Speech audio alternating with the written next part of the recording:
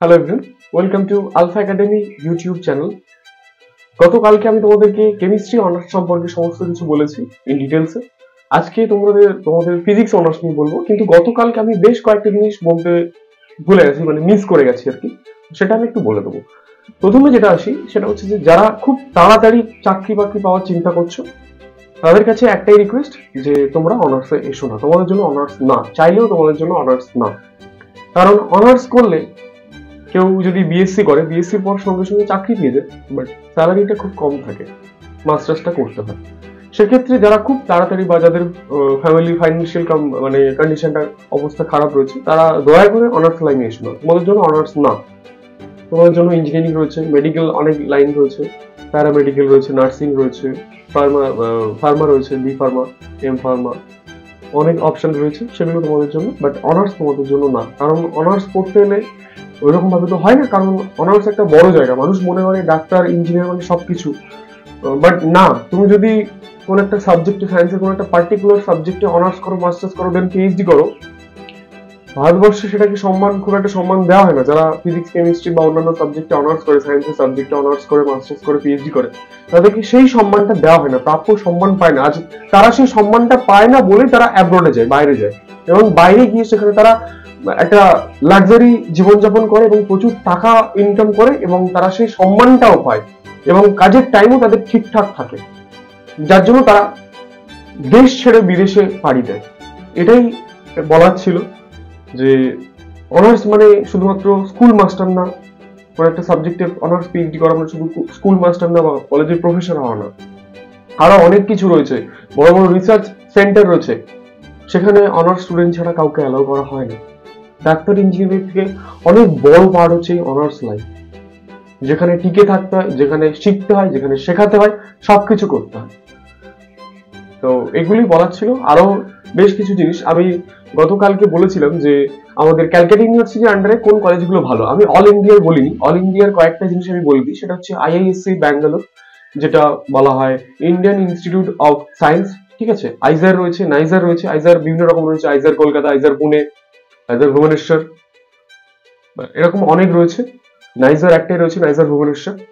তো এরকম অনেক ইনস্টিটিউশন রয়েছে। আইসিটি মুম্বাই রয়েছে, যেখানে তোমাদেরকে বিভিন্ন রকম এক্সাম এবং যেই অ্যাডভান্সের মাধ্যমে তোমাদেরকে কিন্তু নেওয়া হয়। শুধু যে যেই দিয়ে ইঞ্জিনিয়ারিং করা যায় তা কিন্তু না, সেটার মাধ্যমে তোমাদেরকে বিএসসি, এমএসসি অথবা বিএসএমএস করানো হয়। অনেকে জানে না যে বিএসসি আর বিএস ব্যাপারটা জানে না। বিএসসি মানেও bachelor in science, R BS মানে হচ্ছে ব্যাচেলর ইন সায়েন্স। দুটো সেমই মিনিংস, বাট পড়ার যে জিনিসগুলো একটু হাই থাকে বিএসএমএস এ। বিএসসি এমএসসির তুলনায় বিএসএমএস এ একটু হাই কোয়ালিটি থাকে, ঠিক আছে। বাট দুটোই ম্যাক্সিমাম দেখা গেলে যে সেম থাকে, ঠিক আছে। তো এইগুলো একটা জিনিস। আর আমি বলে রাখলাম যে অনার্স তাদের জন্য, ঠিক আছে। কারণ অনার্সটা এরকম না একটা বিলাসবহুল, যদি কেউ জীবন যাপন করছে তাদের জন্য অনার্স এবং প্রচন্ড কষ্ট করতে হয়। এই পড়াশোনা অনার্স পড়তে গেলে, মাস্টার্স পড়তে গেলে, পিএইচডি পড়তে গেলে প্রচন্ড কষ্ট করতে হয়, পরিশ্রম করতে হয়। যদি এখন থেকেই রিল্যাক্সে পড়াশোনা করতে হয়, তাহলে তোমাদের জন্য অনার্স না। অন্য কোনো অপশন রয়েছে, সেখানে তোমরা চলে যাও, অনার্স তোমাদের জন্য না, ঠিক আছে। তো এবার আমরা চলে যাবো আমাদের মেইন টপিকে, যে ফিজিক্সের যেগুলো রয়েছে, কোন কলেজটা ভালো, সহজ নাকি কঠিন, ফিউচার কি, টিউশন ফিস কত, কাদের জন্য ফিজিক্স অনার্স, সবকিছু আজকে বলে দেবো, ঠিক আছে, কেমিস্ট্রি মতো। তো চলো শুরু করা যাক। আমি আগের দিনও বলেছি, আজকেও বলছি যে কোন কলেজগুলো ভালো। আমাদের যেহেতু ফিজিক্স, কেমিস্ট্রি, বায়োলজি বা বায়োলজির বিভিন্ন রকম পার্ট রয়েছে, জুলজি, বোটানি, মাইক্রোবায়োলজি, বায়োটেকনোলজি, এগুলো অ্যাকচুয়ালি জিওলজি, এগুলো হচ্ছে প্র্যাকটিক্যাল বেসিসের সাবজেক্ট, ঠিক আছে, প্র্যাকটিক্যাল বেসিসের সাবজেক্ট। তো সেই প্র্যাকটিক্যাল বেসিসের সাবজেক্ট যেহেতু প্র্যাকটিক্যালের উপর আমরা নির্ভরশীল, এই সাবজেক্টগুলো প্র্যাকটিক্যাল প্লাস থিওরি দুটোই থাকে। তো আমাদের কি হয়, প্র্যাকটিক্যাল এক্সাম গুলো অন্য সেন্টারে, অন্য কলেজে গিয়ে পরীক্ষাটা দিতে হয়। সেক্ষেত্রে কোনো কলেজ কিন্তু চাইবে না যে তাদের কলেজে প্র্যাকটিক্যালটা বাজেভাবে শেখানো, কারণ স্টুডেন্টকে যদি বাজেভাবে শেখায়, সেই স্টুডেন্ট আবার অন্য কলেজে গিয়ে কি করবে না, সেই পরীক্ষাটা, প্র্যাকটিক্যালের পরীক্ষাটা বাজেভাবে দেবে, কলেজের রেপুটেশনটা নষ্ট হবে, কলেজের নাম খারাপ হবে। তো সেক্ষেত্রে প্রত্যেকটা কলেজে এই প্র্যাকটিক্যাল নিয়ে একদম চিন্তিত হওয়ার কোনো কারণ নেই। প্রত্যেকটা কলেজেই প্র্যাকটিক্যাল ভালো করে শেখানো হয়। তার মধ্যে বেশ কিছু কয়েকটা কলেজ রয়েছে যারা একটু অ্যাডভান্স লেভেল প্র্যাকটিক্যালটা আরো ধরে ধরে করায়, ঠিক আছে। বাট ম্যাক্সিমাম কলেজেই প্র্যাকটিক্যাল খুব ভালো করে হয়। এবার বেশ কয়েকটা কলেজ আমি আগের দিনও বলেছি, সেম কলেজ আমি আজকেও বলছি। যেমন স্কটিশ চার্চ কলেজ রয়েছে, মৌলানা আজাদ কলেজ রয়েছে, দীনবন্ধু এন্ড্রুজ কলেজ রয়েছে, তারপর আমাদের বঙ্গবাসী কলেজ রয়েছে, সুরেন্দ্রনাথ কলেজ রয়েছে, আমাদের বিজয়গড় জ্যোতিষ রায় কলেজ রয়েছে, সম্মেলনী মহাবিদ্যালয় রয়েছে, তারপর ভিসি কলেজ রয়েছে, মানে বিবেকানন্দ বিদ্যাসাগর ভিসি কলেজ। আর তারপর মেয়েদের জন্য লেডি ব্রাভুন রয়েছে, যোগমায়া দেবী রয়েছে, বেথুন কলেজ রয়েছে, খুব ভালো ভালো কলেজ রয়েছে। এছাড়াও অনেক কলেজ রয়েছে। তো তোমরা যারা সিইউ থেকে, আমি মনে করি সিইউ থেকে অনার্সটা করা খুবই ভালো, বা তোমরা যদি চাও তাহলে তোমরা অন্য কলেজে, অন্য ইউনিভার্সিটি, হোম ইউনিভার্সিটিতে ভর্তি হো, যেমন যাদবপুর ইউনিভার্সিটি বা প্রেসিডেন্সি, সেখানেও ভর্তি হতে পারো। এবার এই অনার্স নেওয়ার সাথে সাথে তোমাদের একটা জিনিস ম্যাটার করে, সেটা হচ্ছে টাকা। তোমাদের বাজেটটা কত আছে, কারণ স্কটিশে ভর্তি হতে গেলে অনেকটা টাকাই নষ্ট করতে, মানে খরচ করতে হয়, বেতনেও অনেক টাকা দিতে হয়। এরকম বেশ কয়েকটা কলেজ রয়েছে, আশুতোষেও অনেক টাকা খরচ করতে হয়। City college, north city college মোটামুটি একটা দিতে হয়। তো এগুলোতে একটু খরচ বেশি আছে। যারা মনে করছে যে অল্প খরচের মধ্যে ভালো কলেজ, তাহলে তোমাদের জন্য নর্থ সিটি কলেজ, যেটা শিয়ালদহতে আমাদের এন্ড্রুজ কলেজ, আমার কলেজেও প্র্যাকটিক্যাল শুনেছি, এবং বন্ধু বান্ধব, আমার অনেক বন্ধু বান্ধব রয়েছে যারা আমার কলেজেই 11-12 একসাথে পড়েছে, এবং তারা আমার কলেজেই ফিজিক্স অনার্স করছে। এবং প্র্যাকটিক্যাল এবং ফ্যাকাল্টি সবাই খুবই ভালো, প্র্যাকটিক্যালও ঠিকঠাক ভাবে করায়, ল্যাবও অনেক রয়েছে ফিজিক্সের। আর আমাদের এন্ড্রুজ কলেজের বলে রাখি, আমি অন্যান্য কলেজের ব্যাপারটা খুব একটা বলতে পারছি না, বাট আমাদের এন্ড্রুজ কলেজে তুমি ফিজিক্স, কেমিস্ট্রি, জুলজি, বোটানি যাই নাও না কেন, যে কটা সাবজেক্ট রয়েছে, মাইক্রোবায়োলজি, প্রত্যেকটা সাবজেক্টের প্র্যাকটিক্যাল কিন্তু খুব ভালো করে করানো হয় এবং ধরে ধরে করানো হয়। টিচাররা খুবই ভালো। বিশেষ করে আমাদের কলেজে কেমিস্ট্রির প্র্যাকটিক্যাল এবং মাইক্রোবায়োলজি প্র্যাকটিক্যাল খুবই ভালো হয়, এবং ফিজিক্সের প্র্যাকটিক্যালও খুব ভালো হয়, কারণ এখানে ফ্যাকাল্টি রয়েছে, আমি যতদূর জানি 9 থেকে 10টা টিচার রয়েছে, এবং প্র্যাকটিক্যাল খুবই ভালো হয়, খুবই ভালো হয়। ল্যাব পরিষ্কার পরিচ্ছন্ন, টিচারকে যদি বারবার বলো বারবার করবে, কোনো টিচার কোনো রকম রাগ দেখাবে না বা কিছু করবে না। অবশ্যই এন্ড্রুজ কলেজ আমি মনে করি ফিজিক্স, কেমিস্ট্রি, মাইক্রোবায়োলজি, সব সায়েন্সের ম্যাক্সিমাম সাবজেক্টের জন্য খুবই ভালো এবং অল্প খরচের মধ্যে ভালো কলেজ, এবং সেখানে পরিষেবাও ঠিকঠাক দেওয়া হয়।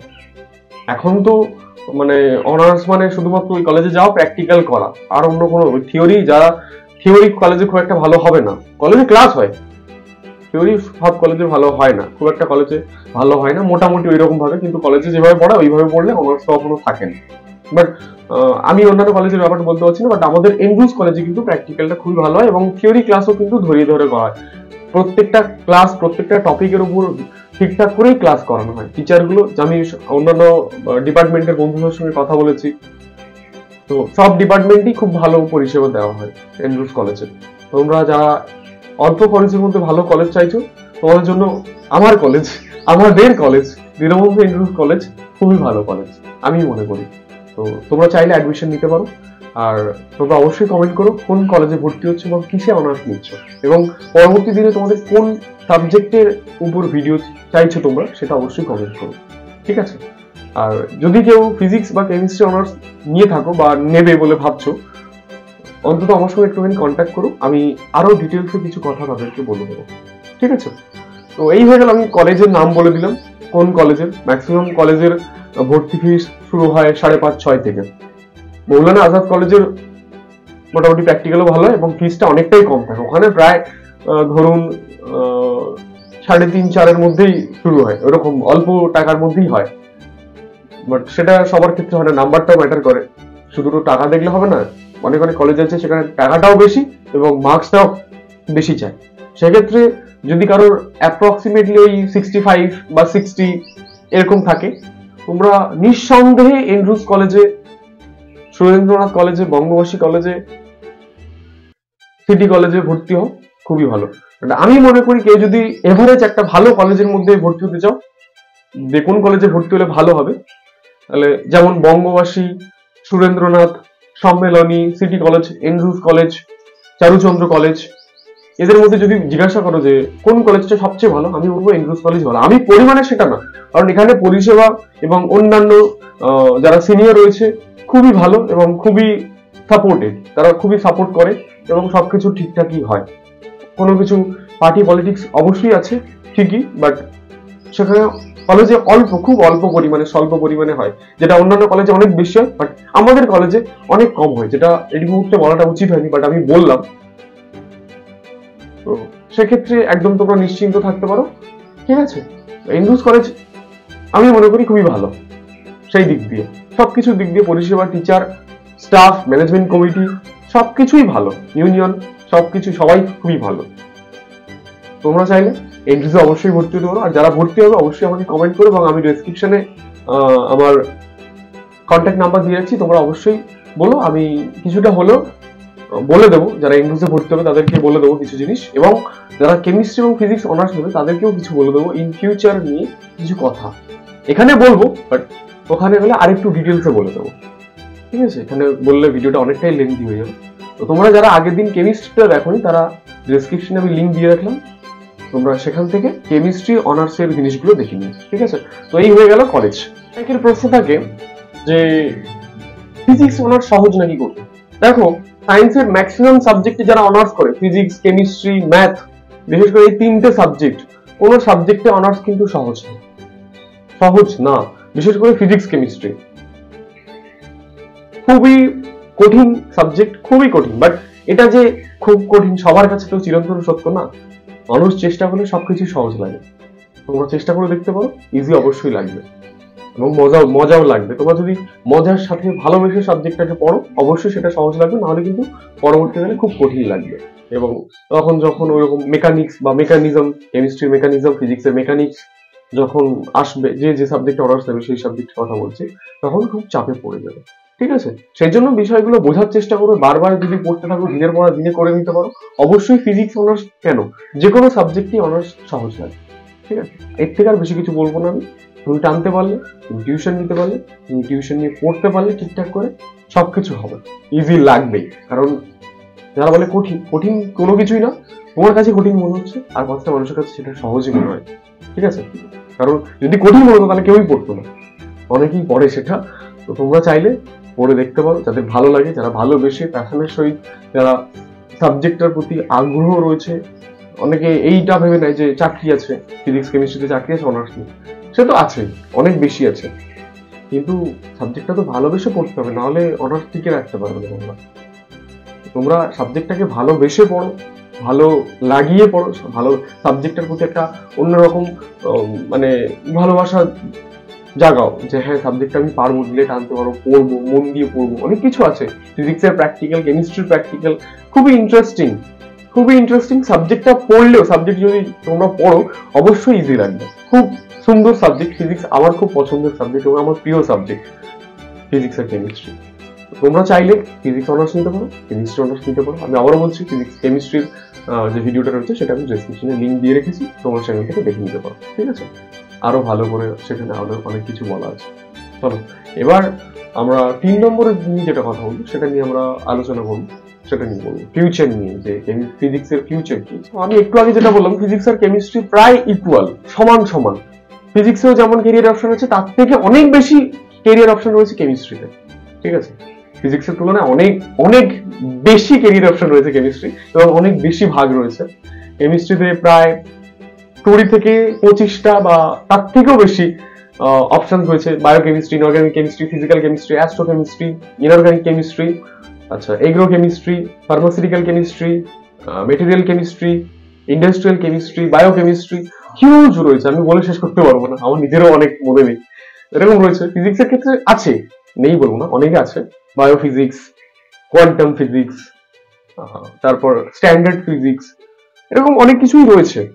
তো সেক্ষেত্রে ফিউচার কি, তুমি আফটার বিএসসি এখানে আমি দুটো অপশন বলবো। সেটা হচ্ছে তুমি একাডেমিক লাইনে যেতে পারো, আবার ইন্ডাস্ট্রিয়াল লাইনে যেতে পারো।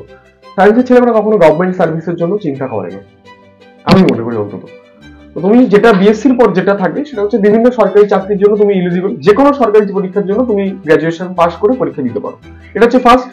এবার চলে আসি যে আমাদের বেসিক প্রাইভেট সেক্টর গুলো যেগুলো রয়েছে, সেটা হচ্ছে একাডেমিক লাইন এবং ইন্ডাস্ট্রিয়াল লাইন। একাডেমিক লাইনে কি, তুমি কোনো ইনস্টিটিউশনে পড়াতে পারো। এখন মানে টিউশনটা তো এখন খুব প্যাশনেট হয়ে দাঁড়িয়েছে, সবাই টিউশন পড়াচ্ছে, অফলাইন হোক অনলাইন হোক, তো সেটাও করতে পারো।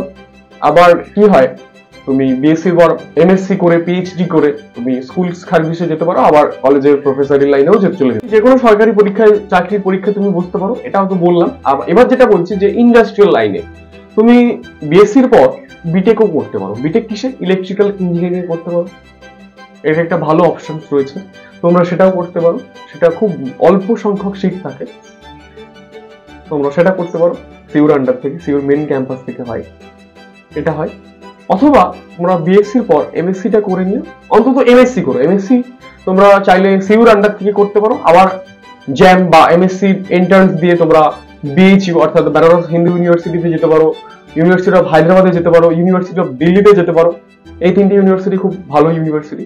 তারপর তোমরা জ্যাম দিয়ে বা অন্যান্য এমএসসি এন্ট্রান্স দিয়ে তোমরা আইজার যেতে পারো, নাইজার যেতে পারো, আইআইএসসি ব্যাঙ্গালোর যেতে পারো, আইআইটিতে যেতে পারো। আইআইটিতে যাওয়ার দ্বিতীয় সুযোগ হচ্ছে এই এমএসসি, কারণ অনেকের ইচ্ছে থাকে আফটার এইচএস বিটেক এর জন্য আইআইটিতে যাবে, বাট বিএসসির পরে আইআইটিতে যাওয়া যায়, এটা কিন্তু অনেক বড় অপশন।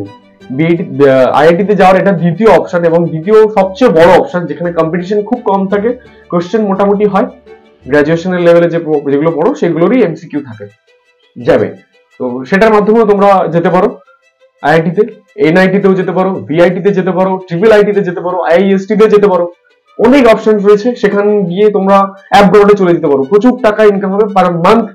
সবচেয়ে কম যারা মাস্টার্স করে তাদের স্যালারি হচ্ছে 1.5 লাখ থেকে 1,80,000, 90,000, 2 লাখ টাকা পর্যন্ত। এবার এক্সপিরিয়েন্স হওয়ার সাথে সাথে স্যালারি বাড়তে থাকে, ডিউটিও খুব অল্প সময়, ঠিক আছে। এবার যদি পিএইচডি করো, পিএইচডি করলে কিন্তু আরো বেশি স্যালারি, রিসার্চের কিন্তু অনেক স্যালারি রয়েছে। তোমরা রিসার্চের মাধ্যমে সেখানে তোমরা 3 লাখ, 2.5 লাখ, আরো বেশি টাকা ইনকাম করতে পারো। এখানে থেকে কোনো কাজ নেই, এখানে করলে ওই 40-50 হাজার টাকাই দেবে, তার থেকে বেশি কিছু দেবে না, ঠিক আছে। তোমরা বাইরে চলে যেতে পারো। তো এই সমস্ত অনেক কেরিয়ার অপশন রয়েছে, আরো অনেক কিছু রয়েছে। তোমরা গেট দিয়ে, তারপর সিএসআইআর নেট দিয়ে তোমরা ইসরোতে যেতে পারো, রিসার্চ সেন্টার তোমরা সেখানে যেতে পারো। আবার তোমরা আইবিপিএস করতে পারো, মানে ওটা হচ্ছে, বা আরেকটা রয়েছে ভাবা অ্যাটমিক রিসার্চ সেন্টার, সেগুলোতে তোমরা যেতে পারো। আরো বিভিন্ন রকম রয়েছে, অনেক অপশন রয়েছে, সেখানে তোমরা যেতে পারো, কেরিয়ার অপশন অনেক রয়েছে। এবার আমরা 4 নম্বরে যাবো যে খরচ কিরকম হয়। দেখো, আমি যেটা বললাম, কলেজের খরচ শুরু হয় ওই ধরে রাখো প্রতি সেমিস্টারে, বছরে 2টো করে তো সেমিস্টার হয়, সেক্ষেত্রে প্রতি সেমিস্টারে তোমার মোটামুটি 5,500 টাকা, 6,000 টাকা চলে যাবে শুধুমাত্র কলেজে। কলেজের 3টে প্রসেসে টাকা নেওয়া হয়। একটা হচ্ছে কলেজের অ্যাডমিশন ফিস, 2 নম্বর হচ্ছে কলেজের যে টিচারগুলো তোমার যে সাবজেক্টে অনার্স করছো সেই সাবজেক্টের টিচারগুলো তোমাকে পড়াবে, তার জন্য ওরা একটা টিউশন ফিস নিয়ে থাকে, এটা হচ্ছে 2 নম্বর। আর 3 নম্বর হচ্ছে কলেজে যে সেমিস্টার পরীক্ষা হয়, সেই সেমিস্টারের পরীক্ষার সময় তারা সিট বুকিং এর সময় কিছু টাকা নিয়ে থাকে। বিভিন্ন কলেজ, কোনো কলেজ 500, কেউ 700, কেউ 1000 টাকা এরকম নিয়ে থাকে। তো সেটা কলেজের উপর ডিপেন্ড করছে কলেজ কত রকম ভাবে নেবে, এটা রয়েছে। এবার টিউশন ফিস রয়েছে। ফিজিক্স অনার্স নিতে গেলে তোমাদেরকে 2টো টিচার কমসে কম নিতেই হবে। তো ফিজিক্স অনার্স নিতে গেলে তোমাদের কিন্তু মিনিমাম 2টো টিউশন অনার্সে নিতে হবে। এবার পাশে যে সাবজেক্ট থাকে, পাশে তুমি টিউশন নিতে পারো। তো সেক্ষেত্রে টিউশন ফিস শুরু হয় ফিজিক্সের ক্ষেত্রে, আমি যতটুকু জানি যে 700, 800, 1000, তার থেকেও বেশি 1200, 1500, যে যেরকম নিয়ে থাকে। তো সেগুলো তো রয়েছে। তো এই সমস্ত জিনিসগুলো তোমরা একটু ভেবে চিন্তে নেবে, বাড়ির লোকের সঙ্গে কথা বলবে। এবার যে আরেকটা যেটা কথা বলবো, সেটা হচ্ছে কাদের জন্য অনার্স। তো আমি আগেও শুরুতেই বলে দিয়েছি, যারা 2-3 বছরের মধ্যে চাকরি বাকরির চিন্তা ভাবনা করছো তাদের জন্য অনার্স না। অনার্স করতে গেলে তোমাকে মিনিমাম 6-7 বছর সময় দিতে হবে, বিএসসি, দেন এমএসসি, দেন চাকরি। তো এটা যদি না পারো, বাড়ির লোকের যেটা যদি টানতে না পারে, সেক্ষেত্রে কিন্তু অনার্স নিয়ে শেষ মুহূর্তে এসে ছেড়ে দিলে বেকার সময়টা নষ্ট, টাকা পয়সাও নষ্ট, সমস্ত কিছুই নষ্ট। সেক্ষেত্রে এগুলো সবকিছু ভেবে চিন্তেই তোমরা অনার্স নেবে। আর কারা কোন সাবজেক্টে অনার্স নিচ্ছে সেটা অবশ্যই কমেন্ট করো, এবং কারা ফিজিক্স অনার্স নিচ্ছে সেটাও অবশ্যই কমেন্ট করো। আর কোন সাবজেক্টে তোমাদের ভিডিও চাই সেটা অবশ্যই কমেন্ট করো, আমি তোমাদেরকে বলে দেবো। সমস্ত কিছু গাইড দিয়ে দেবো, কোন সাবজেক্টে কেরিয়ার অপশন সমস্ত কিছু দিয়ে দেবো। আর কারোর যদি কোনো কিছু জানতে ইচ্ছে করে বা জানার আগ্রহ রয়েছে, তারা ডেসক্রিপশন বক্সে আমার নাম্বার দেওয়া রয়েছে, সেখানে তোমরা হোয়াটসঅ্যাপ করতে পারো, ঠিক আছে। চেষ্টা করবো তোমাদের সমস্ত প্রশ্নের উত্তর দেওয়ার এবং ভালোভাবে তোমাদেরকে গুছিয়ে বলার, ঠিক আছে। চলো টাটা, দেখা হচ্ছে নেক্সট ভিডিওতে। আর অবশ্যই চ্যানেলটা সাবস্ক্রাইব করে দিও এবং বন্ধু বান্ধব সবার কাছে শেয়ার করে দিও।